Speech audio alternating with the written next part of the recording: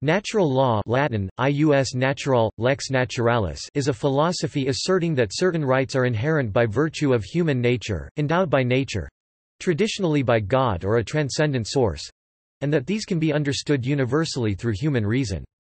As determined by nature, the law of nature is implied to be objective and universal, it exists independently of human understanding, and of the positive law of a given state, political order, legislature or society at large. Historically, natural law refers to the use of reason to analyze human nature to deduce binding rules of moral behavior from nature's or God's creation of reality and mankind. The concept of natural law was documented in ancient Greek philosophy, including Aristotle, and was referred to in Roman philosophy by Cicero. References to natural law are also found in the Old and New Testaments of the Bible, later expounded upon in the Middle Ages by Christian philosophers such as Albert the Great and Thomas Aquinas. The school of Salamanca made notable contributions during the Renaissance. Modern natural law theories were greatly developed in the Age of Enlightenment, combining inspiration from Roman law with philosophies like social contract theory. Key proponents were Alberico Gentili, Francisco Suarez, Richard Hooker, Thomas Hobbes, Hugo Grotius, Samuel von Pufendorf, Matthew Hale, John Locke, Francis Hutcheson, Jean-Jacques Burlamaqui, Émeric de Vattel, Cesare Beccaria and Francesco Mario Pagano.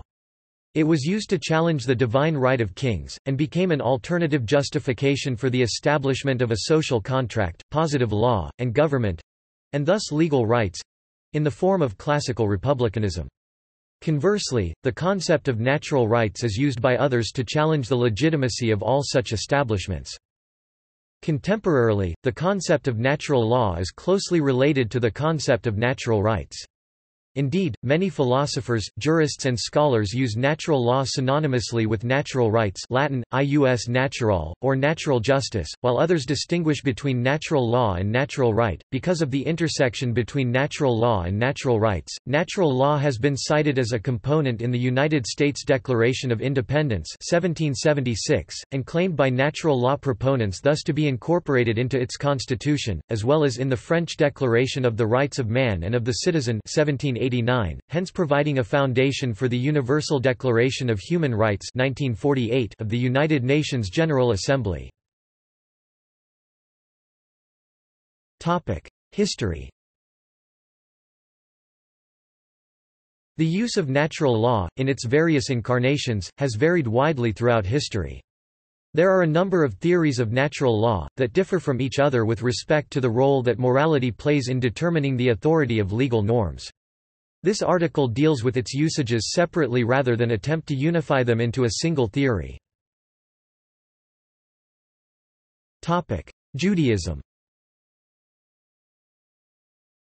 Those who see biblical support for the doctrine of natural law often point to Abraham's interrogation of God on behalf of the iniquitous city of Sodom.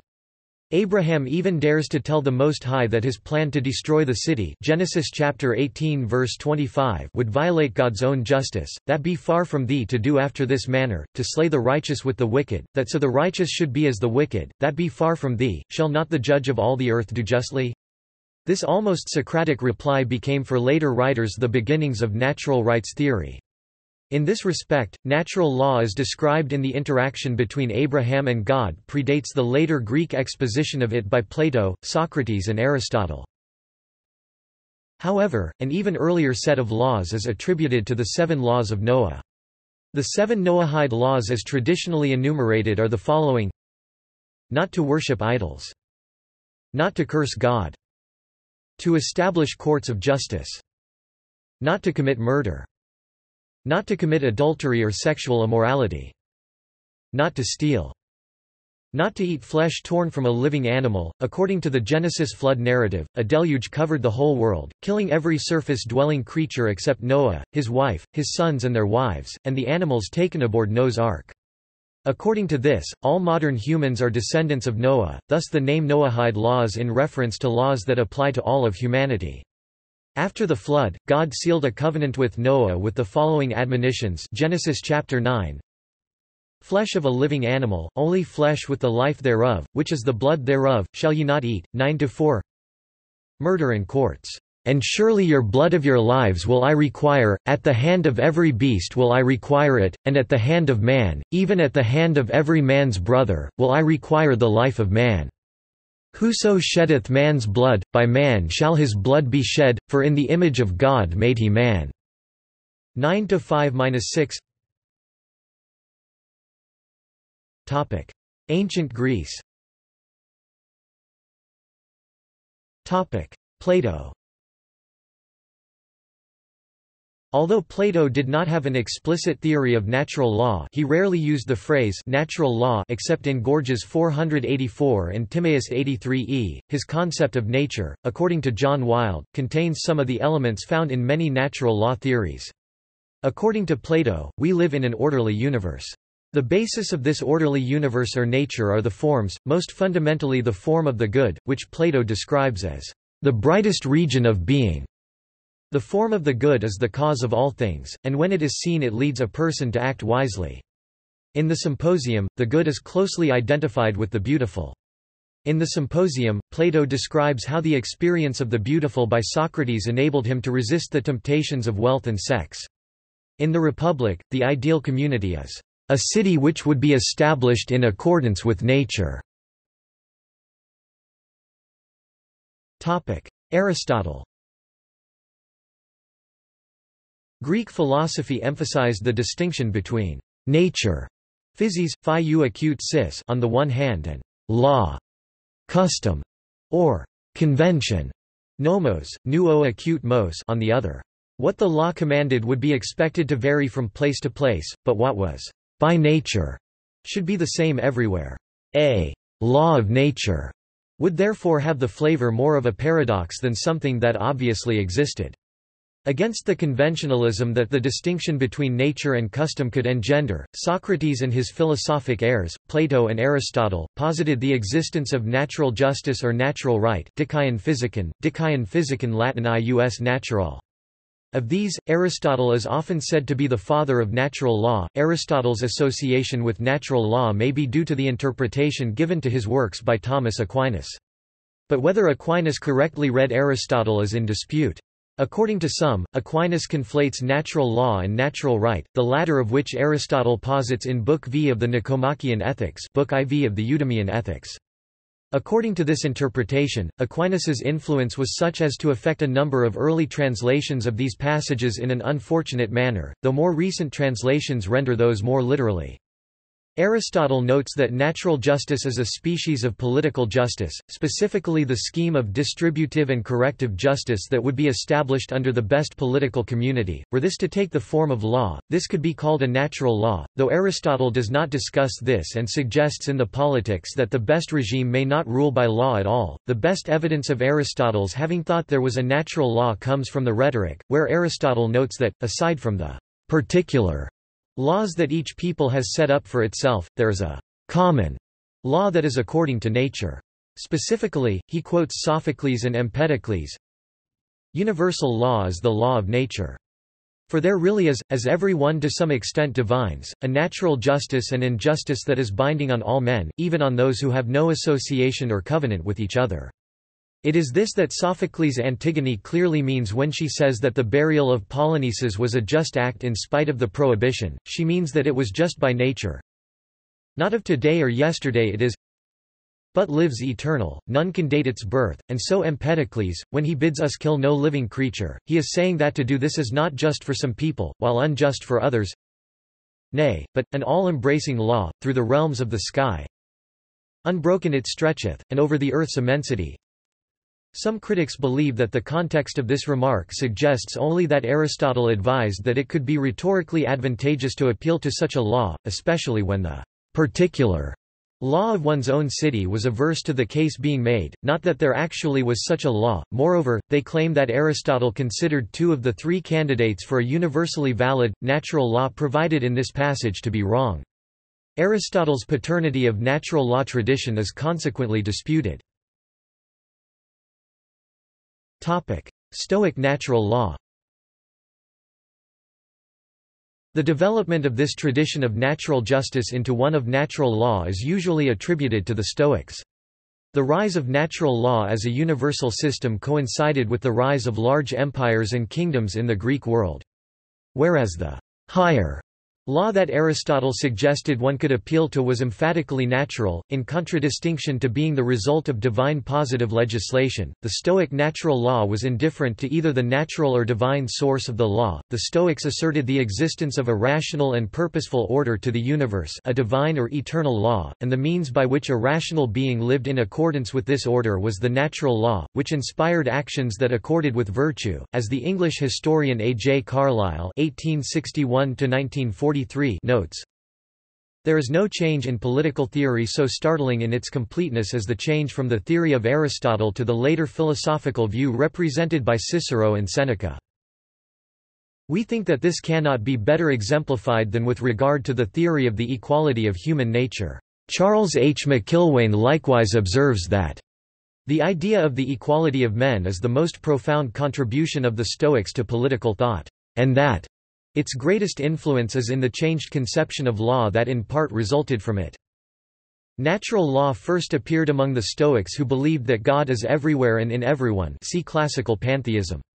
According to this belief, within humans there is a divine spark, which helps them to live in accordance with nature. The Stoics felt that there was a way in which the universe had been designed, and that natural law helped us to harmonize with this. Ancient Rome.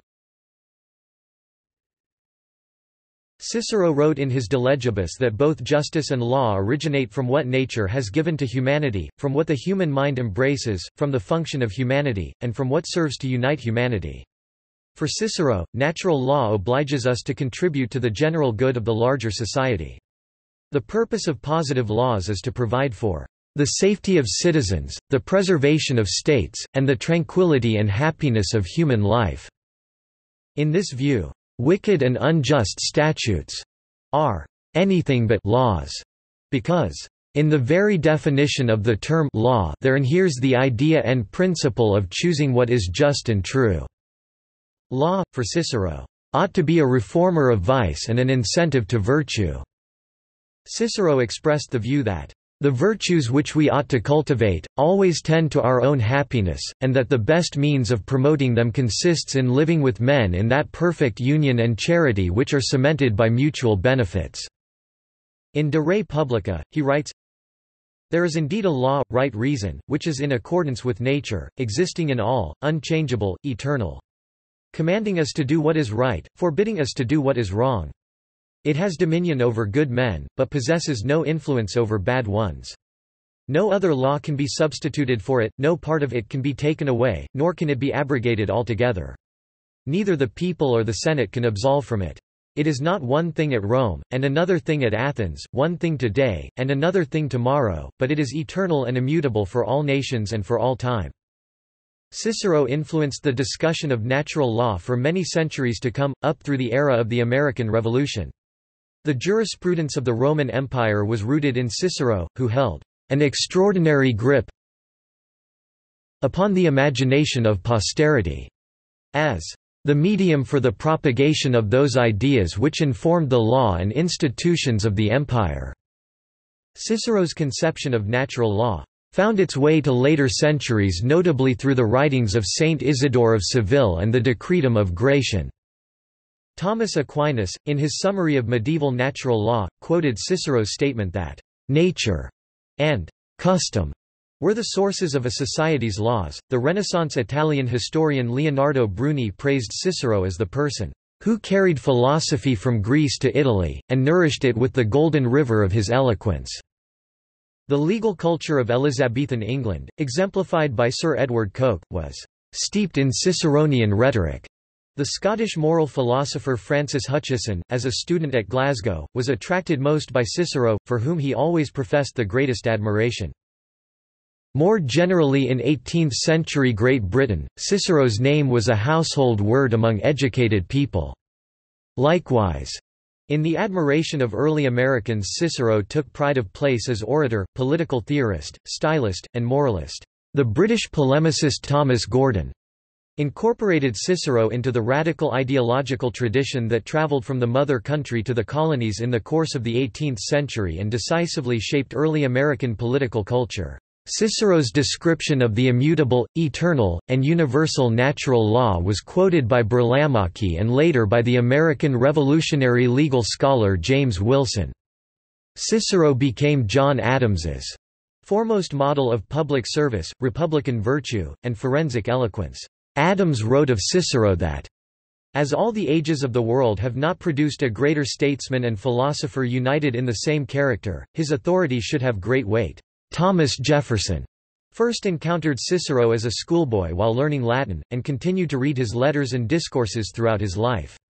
He admired him as a patriot, valued his opinions as a moral philosopher, and there is little doubt that he looked upon Cicero's life, with his love of study and aristocratic country life, as a model for his own. Jefferson described Cicero as the father of eloquence and philosophy.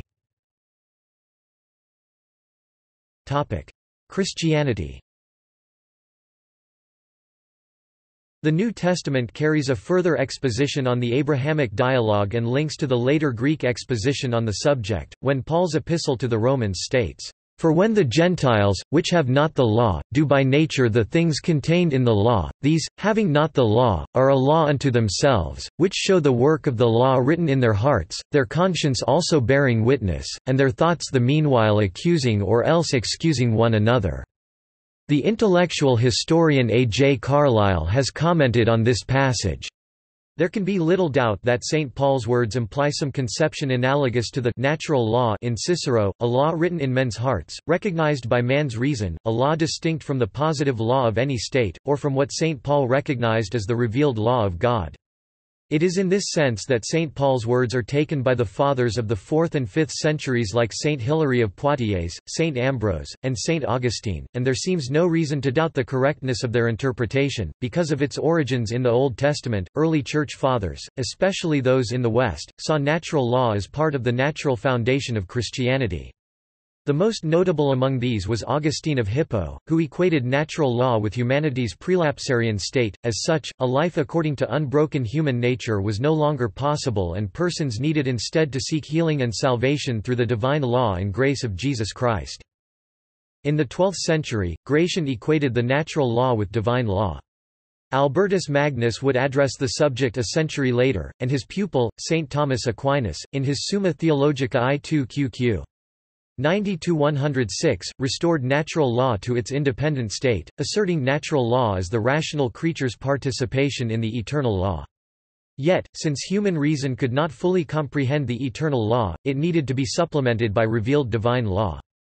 See also Biblical law in Christianity. Meanwhile, Aquinas taught that all human or positive laws were to be judged by their conformity to the natural law. An unjust law is not a law, in the full sense of the word.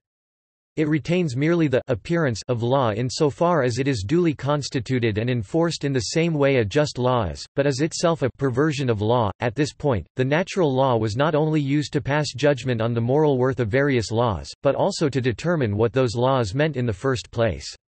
This principle laid the seed for possible societal tension with reference to tyrants. The natural law was inherently teleological, however, it is most assuredly not deontological. For Christians, natural law is how human beings manifest the divine image in their life. This mimicry of God's own life is impossible to accomplish except by means of the power of grace. Thus, whereas deontological systems merely require certain duties be performed, Christianity explicitly states that no one can, in fact, perform any duties if grace is lacking. For Christians, natural law flows not from divine commands, but from the fact that humanity is made in God's image. Humanity is empowered by God's grace. Living the natural law is how humanity displays the gifts of life and grace, the gifts of all that is good. Consequences are in God's hands. Consequences are generally not within human control. Thus in natural law, actions are judged by three things: 1, the person's intent; 2, the circumstances of the act; and 3, the nature of the act.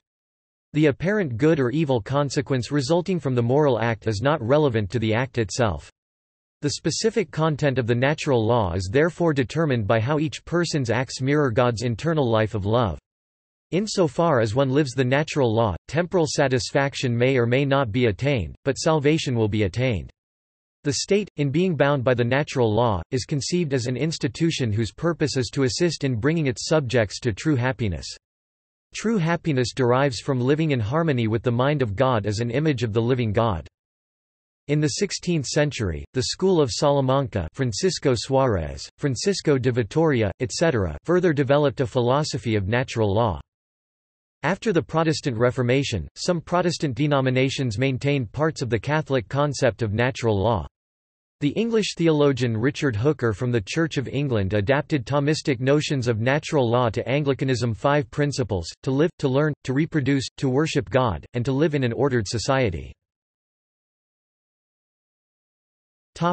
Islamic natural law. Abu Rayhan al-Biruni, an Islamic scholar and polymath scientist, understood natural law as the survival of the fittest. He argued that the antagonism between human beings can only be overcome through a divine law, which he believed to have been sent through prophets. This is also the position of the Ash'ari school, the largest school of Sunni theology. Averroes Ibn Rushd, in his treatise on justice and jihad and his commentary on Plato's Republic, writes that the human mind can know of the unlawfulness of killing and stealing and thus of the 5 maqasid or higher intents of the Islamic Sharia, or to protect religion, life, property, offspring, and reason. The concept of natural law entered the mainstream of Western culture through his Aristotelian commentaries, influencing the subsequent Averroist movement and the writings of Thomas Aquinas. The Maturidi school, the second largest school of Sunni theology, posits the existence of a form of natural law. Abu Mansur al-Maturidi stated that the human mind could know of the existence of God and the major forms of good and evil without the help of revelation. Al-Maturidi gives the example of stealing, which is known to be evil by reason alone due to people's working hard for their property. Killing, fornication, and drinking alcohol were all evils the human mind could know of according to al-Maturidi. The concept of istisla in Islamic law bears some similarities to the natural law tradition in the West, as exemplified by Thomas Aquinas. However, whereas natural law deems good what is self-evidently good, according as it tends towards the fulfillment of the person, istisla calls good whatever is connected to one of 5 basic goods. Al-Ghazali abstracted these basic goods from the legal precepts in the Quran and Sunnah. They are religion, life, reason, lineage and property. Some add also honor. Ibn Qayyim al-Jawziyya also posited that human reason could discern between great sins and good deeds. Brian law. Early Irish law, and Sencus Mór, the Great Tradition, mentions in a number of places recht éignid or natural law. This is a concept predating European legal theory, and reflects a type of law that is universal and may be determined by reason and observation of natural action. Neil MacLeod identifies concepts that law must accord with, truth and deliged right or entitlement. These two terms occur frequently, though Irish law never strictly defines them. Similarly, the term chorus law in accordance with proper order occurs in some places, and even in the titles of certain texts. These were two very real concepts to the jurists, and the value of a given judgment with respect to them was apparently ascertainable. MacLeod has also suggested that most of the specific laws mentioned have passed the test of time and thus their truth has been confirmed, while other provisions are justified in other ways because they are younger and have not been tested over time. The laws were written in the oldest dialect of the Irish language, called Béla Féine, which even at the time was so difficult that persons about to become Brians had to be specially instructed in it. The length of time from beginning to becoming a learned Brian was usually 20 years. Although under the law any third person could fulfill the duty if both parties agreed, and both were sane. It has been included in an ethno-Celtic breakaway subculture, as it has religious undertones and freedom of religious expression allows it to once again be used as a valid system in Western Europe. Catholic natural law jurisprudence. The Catholic Church holds the view of natural law introduced by Albertus Magnus and elaborated by Thomas Aquinas, particularly in his Summa Theologia, and often as filtered through the School of Salamanca. This view is also shared by some Protestants, and was delineated by Anglican writer C.S. Lewis in his works Mere Christianity and the Abolition of Man. The Catholic Church understands human beings to consist of body and mind, the physical and the non-physical or soul perhaps, and that the two are inextricably linked. Humans are capable of discerning the difference between good and evil because they have a conscience. There are many manifestations of the good that we can pursue. Some, like procreation, are common to other animals, while others, like the pursuit of truth, are inclinations peculiar to the capacities of human beings. To know what is right, one must use one's reason and apply it to Thomas Aquinas' precepts. This reason is believed to be embodied, in its most abstract form, in the concept of a primary precept. Good is to be sought, evil avoided. Saint Thomas explains that there belongs to the natural law, first, certain most general precepts, that are known to all, and secondly, certain secondary and more detailed precepts, which are, as it were, conclusions following closely from first principles. As to those general principles, the natural law, in the abstract, can nowise be blotted out from men's hearts. But it is blotted out in the case of a particular action, insofar as reason is hindered from applying the general principle to a particular point of practice, on account of concupiscence or some other passion, as stated above 77, 2. But as to the other, i.e., the secondary precepts, the natural law can be blotted out from the human heart, either by evil persuasions, just as in speculative matters errors occur in respect of necessary conclusions, or by vicious customs and corrupt habits, as among some men, theft, and even unnatural vices, as the Apostle states were not esteemed sinful. However, while the primary and immediate precepts cannot be blotted out, the secondary precepts can be. Therefore, for a deontological ethical theory they are open to a surprisingly large amount of interpretation and flexibility. Any rule that helps humanity to live up to the primary or subsidiary precepts can be a secondary precept. For example, drunkenness is wrong because it injures one's health, and worse, destroys one's ability to reason, which is fundamental to humans as rational animals, i.e., does not support self-preservation. Theft is wrong because it destroys social relations, and humans are by nature social animals, i.e., does not support the subsidiary precept of living in society. Natural moral law is concerned with both exterior and interior acts, also known as action and motive. Simply doing the right thing is not enough. To be truly moral, one's motive must be right as well. For example, helping an old lady across the road, good exterior act, to impress someone, bad interior act, is wrong. However, good intentions don't always lead to good actions. The motive must coincide with the cardinal or theological virtues.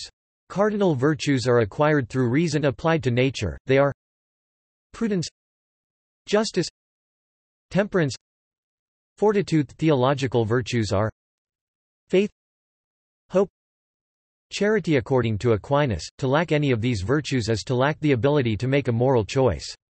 For example, consider a person who possesses the virtues of justice, prudence, and fortitude, yet lacks temperance. Due to their lack of self-control and desire for pleasure, despite their good intentions, they will find themselves swaying from the moral path. English jurisprudence.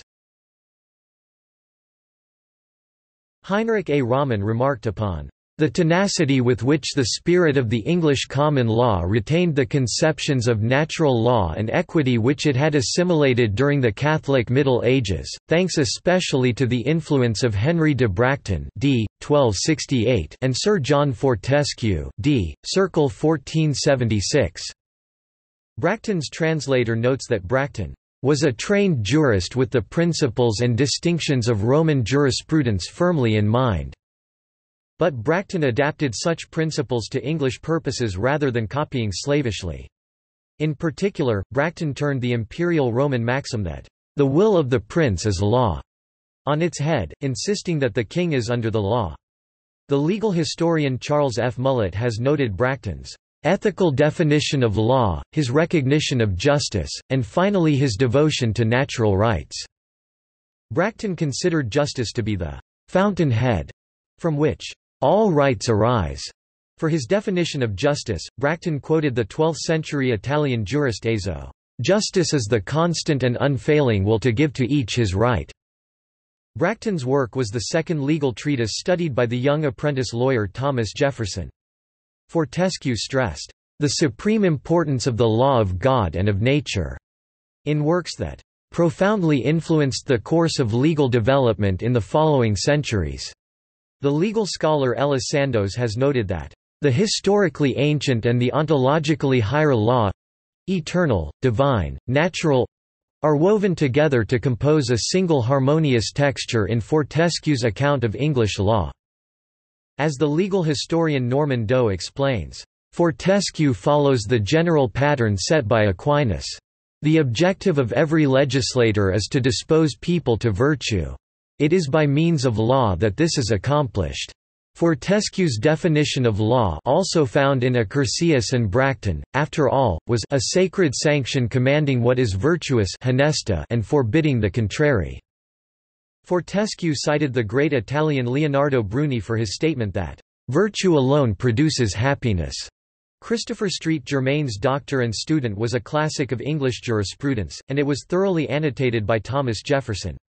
Saint-Germain informs his readers that English lawyers generally don't use the phrase, "law of nature," but rather use "reason" as the preferred synonym. Norman Doe notes that Saint-Germain's view is essentially Thomist, quoting Thomas Aquinas's definition of law as an ordinance of reason made for the common good by him who has charge of the community, and promulgated. Sir Edward Coke was the preeminent jurist of his time. Coke's preeminence extended across the ocean. For the American Revolutionary leaders, law meant Sir Edward Coke's custom and right reason.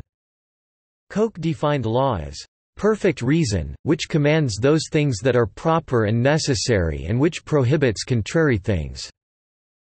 For Coke, human nature determined the purpose of law, and law was superior to any one person's reason or will. Coke's discussion of natural law appears in his report of Calvin's case 1608. The law of nature is that which God at the time of creation of the nature of man infused into his heart, for his preservation and direction. In this case the judges found that the allegiance or faith of the subject is due unto the king by the law of nature, secondly, that the law of nature is part of the law of England, thirdly, that the law of nature was before any judicial or municipal law, fourthly, that the law of nature is immutable. To support these findings, the assembled judges, as reported by Coke, who was one of them, cited as authorities Aristotle, Cicero, and the Apostle Paul, as well as Bracton, Fortescue, and Saint-Germain. After Coke, the most famous common law jurist of the 17th century is Sir Matthew Hale. Hale wrote a treatise on natural law that circulated among English lawyers in the 18th century and survives in 3 manuscript copies. This natural law treatise has been published as of the Law of Nature 2015. Hale's definition of the natural law reads, "It is the law of Almighty God given by him to man with his nature discovering the moral good and moral evil of moral actions, commanding the former, and forbidding the latter by the secret voice or dictate of his implanted nature, his reason, and his conscience." He viewed natural law as antecedent, preparatory, and subsequent to civil government, and stated that human law cannot forbid what the law of nature enjoins, nor command what the law of nature prohibits. He cited as authorities Plato, Aristotle, Cicero, Seneca, Epictetus, and the Apostle Paul. He was critical of Hobbes's reduction of natural law to self-preservation and Hobbes's account of the state of nature, but drew positively on Hugo Grotius's De Jure Belli ac Passus, Francisco Suarez's Tractatus de Legibus ac Deo Legislator, and John Selden's De Jure Naturali et Gentium Juxta Disciplinum Ebrorum. As early as the 13th century, it was held that the law of nature less than pre greater than is the ground of all laws, and by the Chancellor and judges that it is required by the law of nature that every person, before he can be punished, ought to be present, and if absent by contumacy, he ought to be summoned and make default. Further, in 1824, we find it held that proceedings in our courts are founded upon the law of England, and that law is again founded upon the law of nature and the revealed law of God. If the right sought to be enforced is inconsistent with either of these, the English municipal courts cannot recognize it. Hobbes. By the 17th century, the medieval teleological view came under intense criticism from some quarters. Thomas Hobbes instead founded a contractarian theory of legal positivism on what all men could agree upon. What they sought, happiness, was subject to contention, but a broad consensus could form around what they feared, violent death at the hands of another. The natural law was how a rational human being, seeking to survive and prosper, would act. Natural law, therefore, was discovered by considering humankind's natural rights, whereas previously it could be said that natural rights were discovered by considering the natural law. In Hobbes' opinion, the only way natural law could prevail was for men to submit to the commands of the sovereign. Because the ultimate source of law now comes from the sovereign, and the sovereign's decisions need not be grounded in morality, legal positivism is born. Jeremy Bentham's modifications on legal positivism further developed the theory. As used by Thomas Hobbes in his treatises Leviathan and Deceive, natural law is a precept, or general rule, found out by reason, by which a man is forbidden to do that which is destructive of his life, or takes away the means of preserving the same, and to omit that by which he thinks it may best be preserved." According to Hobbes, there are 19 laws. The first 2 are expounded in Chapter 14 of Leviathan, "of the first and second natural laws, and of contracts." The others in Chapter 15, "of other laws of nature." The first law of nature is that every man ought to endeavor peace, as far as he has hope of obtaining it, and when he cannot obtain it, that he may seek and use all helps and advantages of war. The second law of nature is that a man be willing, when others are so too, as far forth, as for peace, and defence of himself he shall think it necessary, to lay down this right to all things, and be contented with so much liberty against other men, as he would allow other men against himself. The third law is that men perform their covenants made. In this law of nature consisteth the fountain and original of justice. When a covenant is made, then to break it is unjust, and the definition of injustice is no other than the not performance of covenant. And whatsoever is not unjust is just. The fourth law is that a man which receiveth benefit from another of mere grace, endeavour that he which giveth it, have no reasonable cause to repent him of his goodwill. Breach of this law is called ingratitude. The fifth law is complacence, that every man strive to accommodate himself to the rest. The observers of this law may be called sociable, the contrary, stubborn, insociable, forward, and tractable. The sixth law is that upon caution of the future time, a man ought to pardon the offences past of them that repenting, desire it. The seventh law is that in revenges, men look not at the greatness of the evil past, but the greatness of the good to follow. The eighth law is that no man by deed, word, countenance, or gesture, declare hatred or contempt of another. The breach of which law is commonly called contumely. The ninth law is that every man acknowledge another for his equal by nature. The breach of this precept is pride. The 10th law is that at the entrance into the conditions of peace, no man require to reserve to himself any right, which he is not content should be reserved to every one of the rest. The breach of this precept is arrogance, and observers of the precept are called modest. The 11th law is that if a man be trusted to judge between man and man, that he deal equally between them. The 12th law is that such things as cannot be divided, be enjoyed in common, if it can be, and if the quantity of the thing permit, without stint, otherwise proportionably to the number of them that have right. The 13th law is the entire right, or else the first possession in the case of alternating use, of a thing that can neither be divided nor enjoyed in common should be determined by lottery. The 14th law is that those things which cannot be enjoyed in common, nor divided, ought to be adjudged to the first possessor, and in some cases to the firstborn, as acquired by lot. The 15th law is that all men that mediate peace be allowed safe conduct.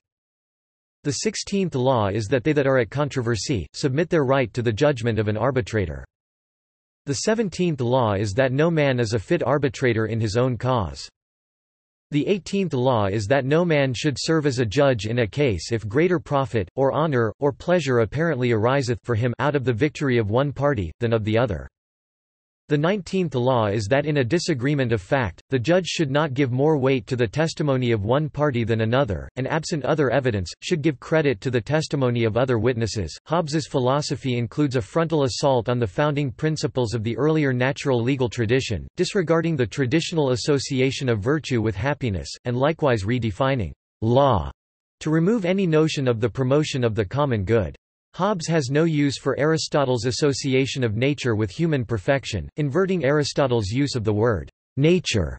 Hobbes posits a primitive, unconnected state of nature in which men, having a natural proclivity less than pre greater than to hurt each other, also have a right to everything, even to one another's body, and nothing can be unjust in this worray of every man against every man, in which human life is solitary, poor, nasty, brutish, and short, rejecting Cicero's view that people join in society primarily through a certain social spirit which nature has implanted in man.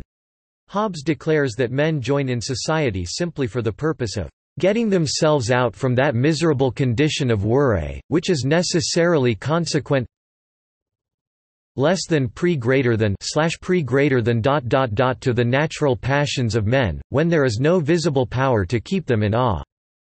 As part of his campaign against the classical idea of natural human sociability, Hobbes inverts that fundamental natural legal maxim, the Golden Rule. Hobbes's version is, "Do not that to another, which thou wouldst not have done to thyself." Cumberland's rebuttal of Hobbes. The English cleric Richard Cumberland wrote a lengthy and influential attack on Hobbes's depiction of individual self-interest as the essential feature of human motivation. Historian Knut Haakonssen has noted that in the 18th century, Cumberland was commonly placed alongside Alberico Gentili, Hugo Grotius and Samuel Pufendorf, in the triumvirate of 17th-century founders of the modern school of natural law. The 18th-century philosophers Shaftesbury and Hutcheson were obviously inspired in part by Cumberland. Historian John Parkin likewise describes Cumberland's work as one of the most important works of ethical and political theory of the 17th century. Parkin observes that much of Cumberland's material is derived from Roman Stoicism, particularly from the work of Cicero, as Cumberland deliberately cast his engagement with Hobbes in the mold of Cicero's debate between the Stoics, who believed that nature could provide an objective morality, and Epicureans, who argued that morality was human, conventional and self-interested. In doing so, Cumberland de-emphasized the overlay of Christian dogma, in particular, the doctrine of original sin, and the corresponding presumption that humans are incapable of perfecting themselves without divine intervention that had accreted to natural law in the Middle Ages. By way of contrast to Hobbes's multiplicity of laws, Cumberland states in the very first sentence of his treatise of the laws of nature that, "all the laws of nature are reduced to that one, of benevolence toward all rationals." He later clarifies, "By the name rationals I beg leave to understand, as well God as man, and I do it upon the authority of Cicero." Cumberland argues that the mature development, perfection, of human nature involves the individual human willing and acting for the common good. For Cumberland, human interdependence precludes Hobbes's natural right of each individual to wage war against all the rest for personal survival. However, Haakonssen warns against reading Cumberland as a proponent of enlightened self-interest. Rather, the proper moral love of humanity is a disinterested love of God through love of humanity in ourselves as well as others. Cumberland concludes that actions, principally conducive to our happiness, are those that promote the honor and glory of God, and also charity and justice towards men. Cumberland emphasizes that desiring the well-being of our fellow humans is essential to the pursuit of our own happiness. He cites reason as the authority for his conclusion that happiness consists in the most extensive benevolence, but he also mentions as essential ingredients of happiness the benevolent affections, meaning love and benevolence towards others, as well as that joy, which arises from their happiness. American jurisprudence. The U.S. Declaration of Independence states that it has become necessary for the people of the United States to assume the separate and equal station to which the laws of nature and of nature's God entitle them. Some early American lawyers and judges perceived natural law as too tenuous, amorphous, and evanescent a legal basis for grounding concrete rights and governmental limitations. Natural law did, however, serve as authority for legal claims and rights in some judicial decisions, legislative acts, and legal pronouncements. Robert Lowry Clinton argues that the U.S. Constitution rests on a common law foundation and the common law, in turn, rests on a classical natural law foundation. European liberal natural law. Liberal natural law grew out of the medieval Christian natural law theories and out of Hobbes' revision of natural law, sometimes in an uneasy balance of the two. Sir Alberico Gentili and Hugo Grotius based their philosophies of international law on natural law. In particular, his writings on freedom of the seas and just war theory directly appealed to natural law. About natural law itself, he wrote that, "Even the will of an omnipotent being cannot change or abrogate natural law, which would maintain its objective validity even if we should assume the impossible, that there is no God or that he does not care for human affairs." De iure belli ac passus, Prolegomena 11. This is the famous argument etiam si darimus non esse diem, that made natural law no longer dependent on theology. However, German church historians Ernst Wolff and M. Els disagreed and claimed that Grotius' concept of natural law did have a theological basis. In Grotius' view, the Old Testament contained moral precepts, e.g. the Decalogue, which Christ confirmed and therefore were still valid. Moreover, they were useful in explaining the content of natural law. Both biblical revelation and natural law originated in God and could therefore not contradict each other. In a similar way, Samuel Puffendorf gave natural law a theological foundation and applied it to his concepts of government and international law. John Locke incorporated natural law into many of his theories and philosophy, especially in two treatises of government. There is considerable debate about whether his conception of natural law was more akin to that of Aquinas, filtered through Richard Hooker, or Hobbes' radical reinterpretation, though the effect of Locke's understanding is usually phrased in terms of a revision of Hobbes upon Hobbesian contractarian grounds. Locke turned Hobbes' prescription around, saying that if the ruler went against natural law and failed to protect life, liberty, and property, people could justifiably overthrow the existing state and create a new one. While Locke spoke in the language of natural law, the content of this law was by and large protective of natural rights, and it was this language that later liberal thinkers preferred. Political philosopher Jeremy Waldron has pointed out that Locke's political thought was based on a particular set of Protestant Christian assumptions. To Locke, the content of natural law was identical with biblical ethics as laid down especially in the Decalogue, Christ's teaching and exemplary life, and St. Paul's admonitions. Locke derived the concept of basic human equality, including the equality of the sexes, Adam and Eve, from Genesis chapter 1, 26–28, the starting point of the theological doctrine of Imago Dei. One of the consequences is that as all humans are created equally free, governments need the consent of the governed. Thomas Jefferson, arguably echoing Locke, appealed to unalienable rights in the Declaration of Independence. "We hold these truths to be self-evident, that all men are created equal, that they are endowed by their Creator with certain unalienable rights, that among these are life, liberty and the pursuit of happiness." The Lockean idea that governments need the consent of the governed was also fundamental to the Declaration of Independence, as the American revolutionaries used it as justification for their separation from the British Crown. The Belgian philosopher of law Frank van Dun is one among those who are elaborating a secular conception of natural law in the liberal tradition. Libertarian theorist Murray Rothbard argues that the very existence of a natural law discoverable by reason is a potentially powerful threat to the status quo and a standing reproach to the reign of blindly traditional custom or the arbitrary will of the state apparatus. Ludwig von Mises states that he relayed the general sociological and economic foundations of the liberal doctrine upon utilitarianism, rather than natural law, but R. A. Gauntz argues that, "the reality of the argument constituting his system overwhelms his denial." Murray Rothbard, however, says that Gauntz makes a lot of errors and distortions in the analysis of Mises's works, including making confusions about the term which Mises uses to refer to scientific laws, laws of nature, saying it characterizes Mises as a natural law philosopher. David Gordon notes, "When most people speak of natural law, what they have in mind is the contention that morality can be derived from human nature. If human beings are rational animals of such and such a sort, then the moral virtues are Filling in the blanks is the difficult part." Economist and philosopher F. A. Hayek said that, originally, "the term natural was used to describe an orderliness or regularity that was not the product of deliberate human will. Together with organism, it was one of the two terms generally understood to refer to the spontaneously grown in contrast to the invented or designed.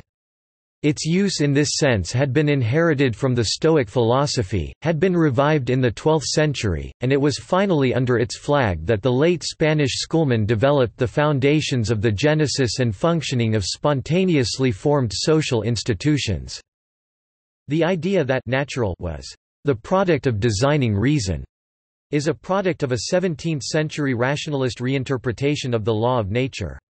Luis Molina, for example, when referred to the natural price, explained that it is so called because it results from the thing itself without regard to laws and decrees, but is dependent on many circumstances which alter it, such as the sentiments of men, their estimation of different uses, often even in consequence of whims and pleasures."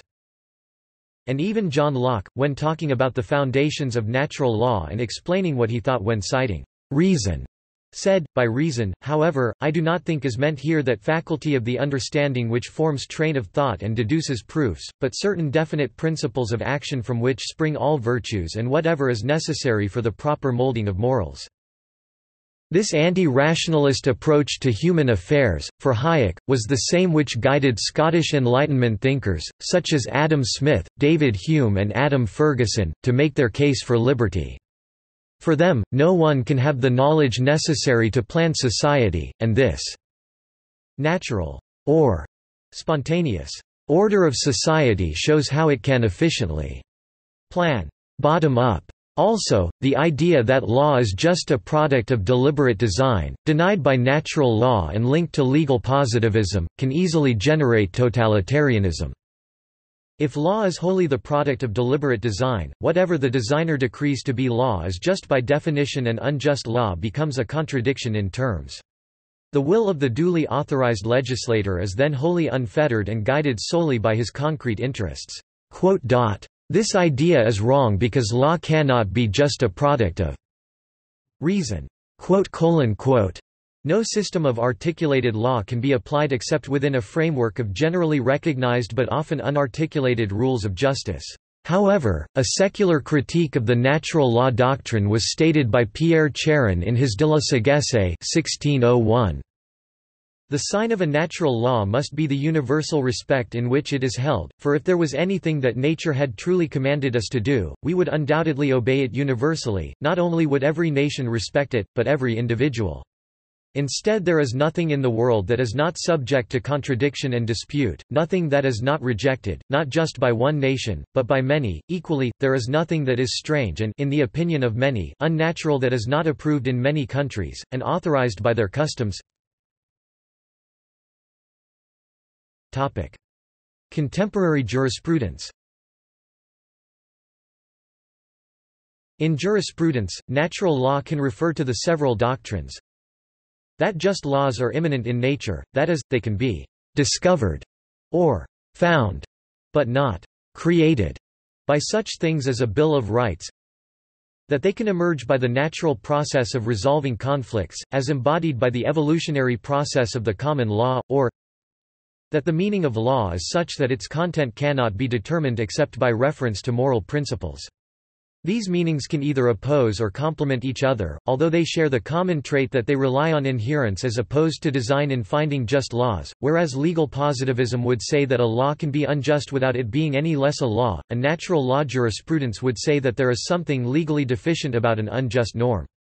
Legal interpretivism, famously defended in the English-speaking world by Ronald Dworkin, claims to have a position different from both natural law and positivism. Besides utilitarianism and Kantianism, natural law jurisprudence has in common with virtue ethics that it is a live option for a first principles ethics theory in analytic philosophy. The concept of natural law was very important in the development of the English common law. In the struggles between Parliament and the monarch, Parliament often made reference to the fundamental laws of England, which were at times said to embody natural law principles since time immemorial and set limits on the power of the monarchy. According to William Blackstone, however, natural law might be useful in determining the content of the common law and in deciding cases of equity, but was not itself identical with the laws of England. Nonetheless, the implication of natural law in the common law tradition has meant that the great opponents of natural law and advocates of legal positivism, like Jeremy Bentham, have also been staunch critics of the common law. Natural law jurisprudence is currently undergoing a period of reformulation, as is legal positivism. The most prominent contemporary natural law jurist, Australian John Finnis, is based in Oxford, but there are also Americans Germain Grisses, Robert P. George, and Canadian Joseph Boyle and Brazilian Emílio Brasileiro. All have tried to construct a new version of natural law. The 19th-century anarchist and legal theorist, Lysander Spooner, was also a figure in the expression of modern natural law. New natural law, as it is sometimes called, originated with Grisses. It focuses on basic human goods, such as human life, knowledge, and aesthetic experience, which are self-evidently and intrinsically worthwhile, and states that these goods reveal themselves as being incommensurable with one another. The tensions between the natural law and the positive law have played, and continue to play a key role in the development of international law. See also Notes. References. External links. Stanford Encyclopedia of Philosophy. The Natural Law Tradition in Ethics, by Mark Murphy, 2002. Aquinas' Moral, Political, and Legal Philosophy, by John Finnis, 2005. Natural Law Theories, by John Finnis, 2007. Internet Encyclopedia of Philosophy Entry Natural Law by Kenneth Ina Hima. Aquinas on Natural Law. Natural Law Explained, Evaluated and Applied, a Clear Introduction to Natural Law. Jonathan Dalhenti, Ph.D. An Overview of Natural Law. Catholic Encyclopedia. Natural Law. McElroy, Wendy. The Non-Absurdity of Natural Law. The Freeman, February 1998, Volume 48, No. 2, pp. 108–11. John Weingards. The Controversy of Natural Law. Lex Naturalis, Ius Naturalis, Law as Positive Reasoning and Natural Rationality by Eric Engel, Elias Clark, 2010.